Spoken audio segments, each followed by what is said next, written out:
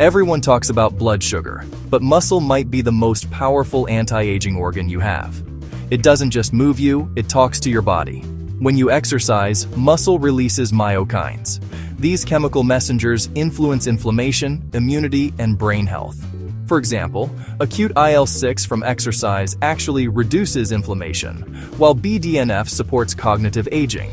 Translation: moving muscle sends anti-aging signals body-wide. Muscle and bone also age together. When muscle pulls on bone during resistance exercise, bones respond by getting denser, lifting and impact matter most. Translation: strong muscles mean fracture protection as you age. The real anti-aging power is metabolic control. The biggest benefit isn't passive calorie burn. It's better glucose control and exercise capacity. Translation: muscle keeps your metabolism resilient, not fragile. Muscle is not cosmetic tissue, it's longevity tissue. It regulates inflammation, protects bones, and stabilizes metabolism. If you care about aging well, build muscle. Follow for evidence-based longevity.